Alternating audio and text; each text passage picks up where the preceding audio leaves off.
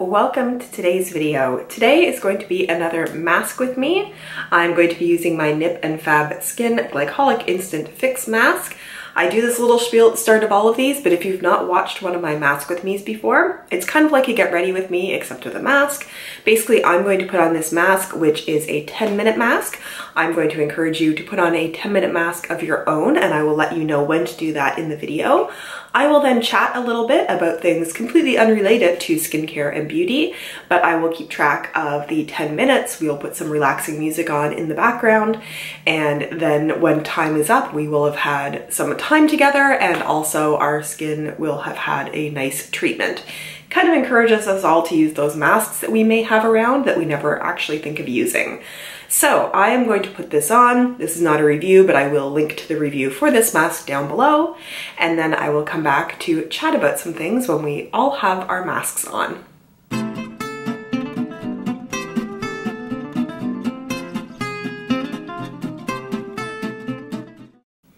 Mask is on and 10 minutes is on the clock.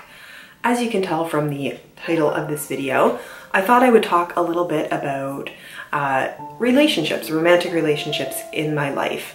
I will say before I get started that there's not going to be like huge juicy details in here. I don't necessarily want to say negative things about somebody who isn't able to give their side of the story. I just thought I would let you know a little bit about my lifetime and my romantic relationships.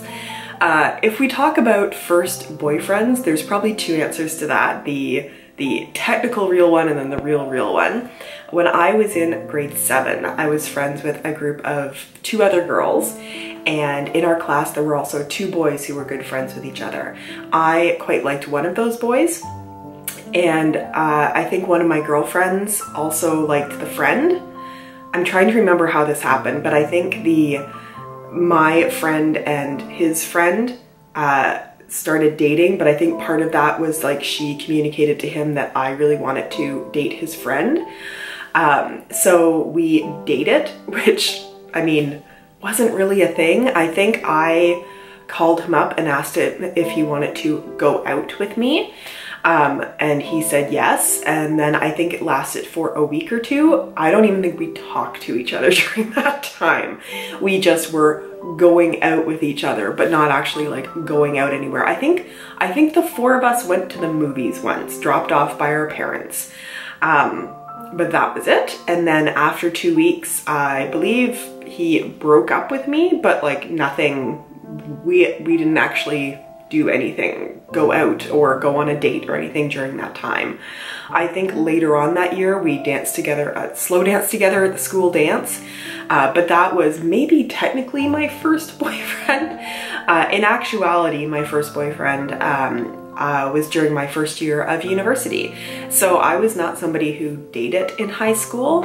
I think, you know, I don't know. I don't think I was ever asked out, but I also wasn't necessarily interested in the folks that were interested in me, and I was very quiet, very shy, fairly low self-esteem, but also just, you know, pretty nerdy, and I was in sort of a specific set of classes that didn't have like a huge number of classmates.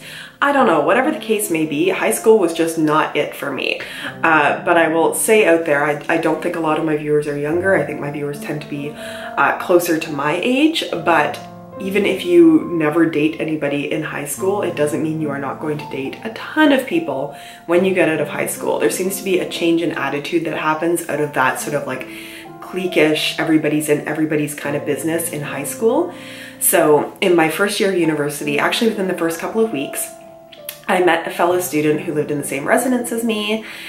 He was studying computer engineering, I believe, and we ended up dating for the whole first year of university and then into the summer.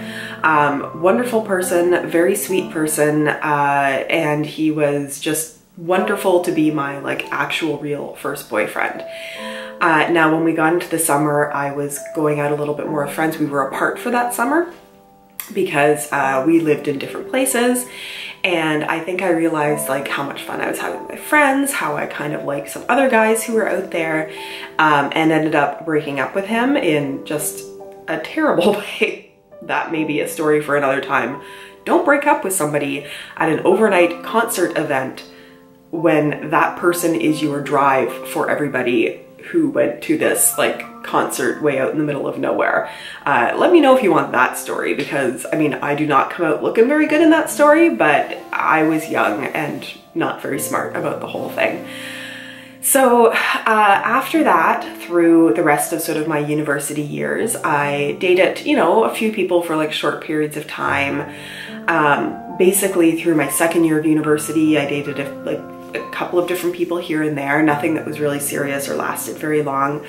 And then in my third year of university, I believe it was it? Yeah, I think so. There was somebody, we met at a club in Toronto, because this wasn't somebody who was at my university or anything like that. He worked in sort of the nightclub, a bunch of different like jobs kind of together sort of thing. And he and I ended up dating for 2 years. It was a little strange looking back at it. Not strange, he was a very nice person, but if you looked at like what was going to happen with us long term, I don't really know that it ever would have worked. Like, he was a little bit older than me. I think he had definitely different ideas of what he wanted to do like with his life than I did, but we really enjoyed each other's company. Very like sweet person. Just the kind of thing that you look at and go, yeah, that's a fun relationship to have when you're both sort of like, I was still focused on school, he was doing his own thing, but in actually, you know, building a life together at any point, I don't see how that would have happened. So he and I dated for a couple of years and then broke it off, and then I sort of, you know, wasn't really dating anybody at that point. I was in the first year of my post-secondary or my master's program.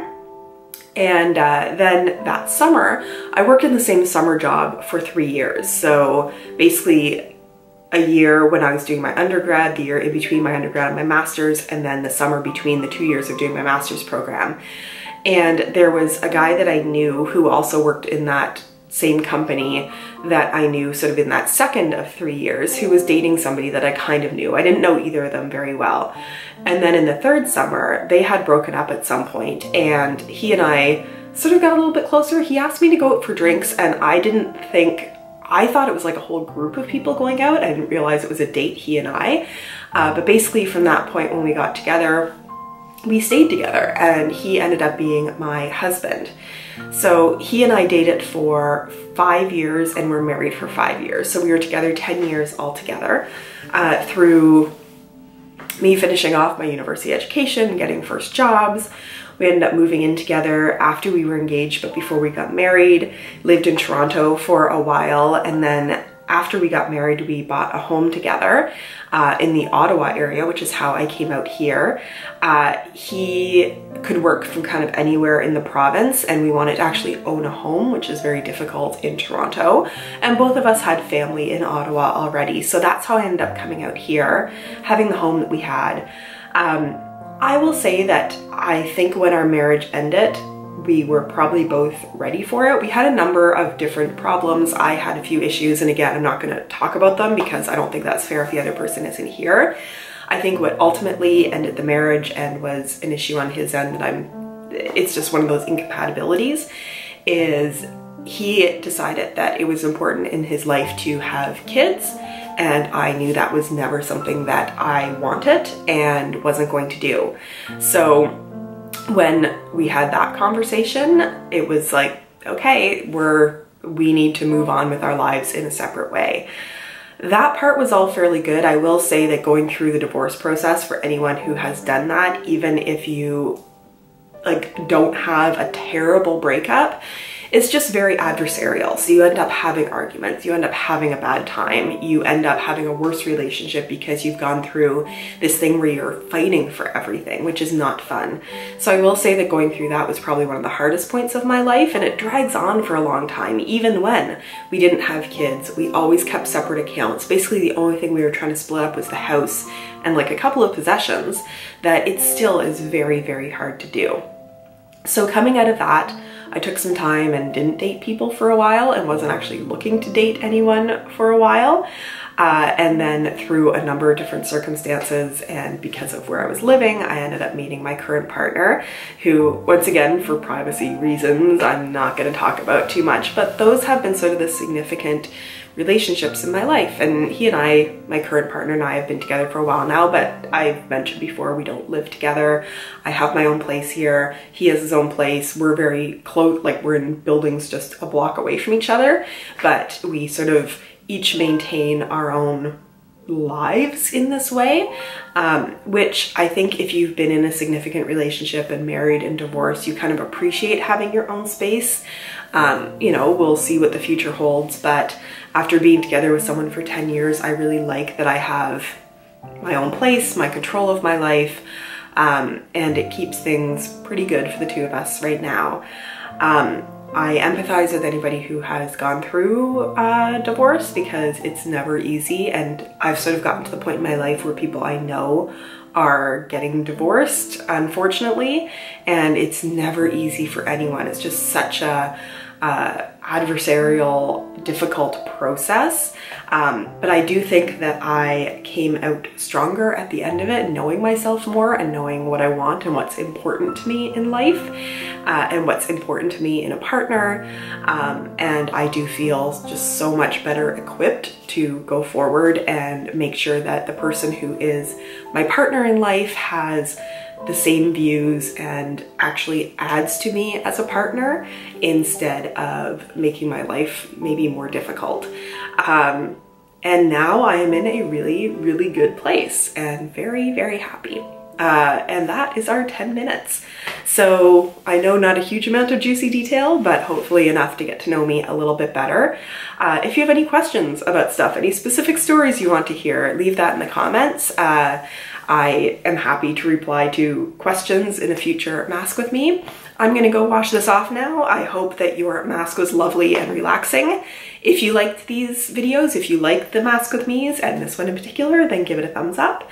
And I look forward to seeing all of you in my next video. Bye.